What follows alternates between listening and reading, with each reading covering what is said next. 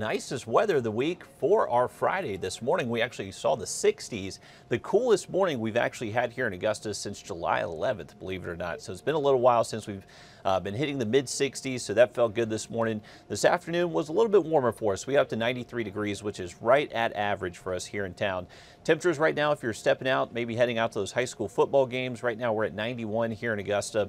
Nice northwest wind between 5 to 10, but the best thing about the forecast of this evening is that dew points are near 60 degrees. So luckily, our temperature is exactly what the heat index is. We don't have to worry about that humidity factor making it feel hotter. So looking good for Friday night lights tonight. If your team's playing, best of luck to you. We got temperatures around kickoff, still near 90, but we'll fall down to the 70s by the end of game time. So a great night on tap, mostly clear skies, and thankfully no storms in the forecast for those games tonight.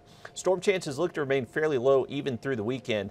You can see by Sunday afternoon we do bring back just a less than 20% chance of maybe a hit or miss storm across mainly the central and southern CS race. So these are all going to be thanks to sea breeze storms pushing inland. I'll show you what I'm talking about. So for this evening and tonight, comfortable conditions will fall down to the 60s by daybreak Saturday. Should be a great start to the weekend. Tomorrow afternoon, winds will be out of the northeast, so we'll see a northeast wind. That'll keep that lower humidity in place, so still feeling pretty good most of the day Saturday. And with that dry air in place, that should keep the storms away from us here in the CS array, so not too bad for us Saturday afternoon. Now on Sunday, it gets a little bit different. We start to increase our humidity, so it's going to be a little bit more conducive for those storms to potentially move a little bit further inland along that sea breeze front. So when I talk about the sea breeze, I'm talking about this right here. So this is what gradually just moves inland as we heat up throughout the day. So this is what's going to allow maybe a few thunderstorms to kind of get closer to us as we do head into the afternoon. Right now the threat looks, or your best chance to see rain Sunday would definitely be south of Augusta. So if you're in our viewing area, but say you're a shorter drive to I-16 or I-95, you would have those better chance for showers and storms Sunday afternoon. They are expected to fall apart by the time they reach us here in Augusta, but technically not 0% chance of rain Sunday for the entire region. Lake forecast looks good. I would imagine Sunday those storms do not get anywhere close to Clarksville Lake, so staying nice and sunny through the weekend there. Lake temps right now at 86 degrees and current level around 328. Northeast wind tomorrow at Clarksville, but then that wind direction will change out of the southeast Sunday, and that's where our little bit more of humidity does start to work its way into the forecast. So even though our high temperatures both days this weekend are similar, it's most likely going to feel a little bit hotter Sunday because that's where it's going to be a little bit more humid outside for us, and the heat index could potentially get into the upper 90s Sunday afternoon. But overall, even past the weekend, we're not expecting much rain relief. And the thing is, once we get past the weekend, that's when we're expecting to really crank up our temperatures, potentially getting close to 100 by next Tuesday. It's all going to be thanks to this big upper level ridge. So this is looking at our jet stream forecast. Our jet stream just helps separate warm air and cold air at the surface, but this is actually an upper level wind current that circulates the globe. So they form these troughs and ridges. Whenever we have a ridge over us, that creates sinking air, which compresses it, it heats it up, and it also kind of dries us up. It really prevents any showers or storms from developing. So as this ridge continues to nudge eastward, it's getting a nudge actually from Hurricane Hillary that is forecast to hit Southern California early next week. So that's why that hotter weather is going to kind of be pushing towards us.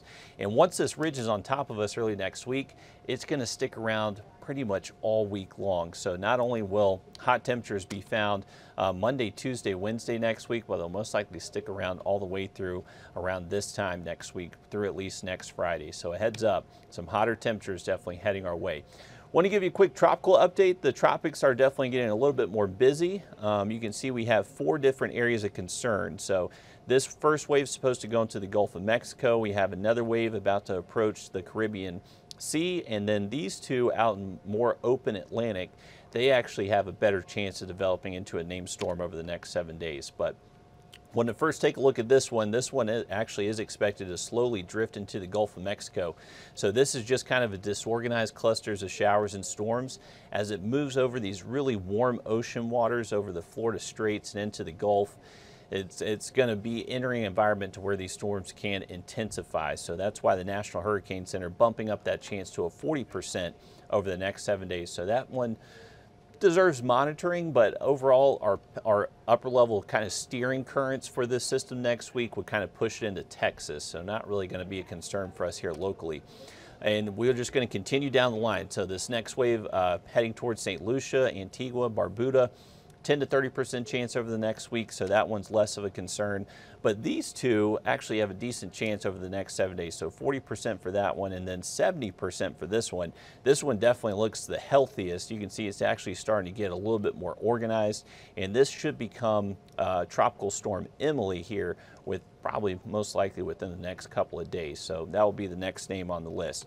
But what's making the headlines right now is Hillary. So Cat 4 hurricane right now, about to impact the Baja Peninsula. So this is what's going to be continuing towards the north, and once it moves north, it's going to weaken pretty quickly since it's going to be interacting with cooler ocean temperatures, but still going to bring a big flood risk to Southern California. Take a look at this. LA, San Diego, all in the code of uncertainty, so they're getting ready for potentially a year's worth of rain in some portions of California within a day. So this is going to cause likely some catastrophic flooding in a few spots.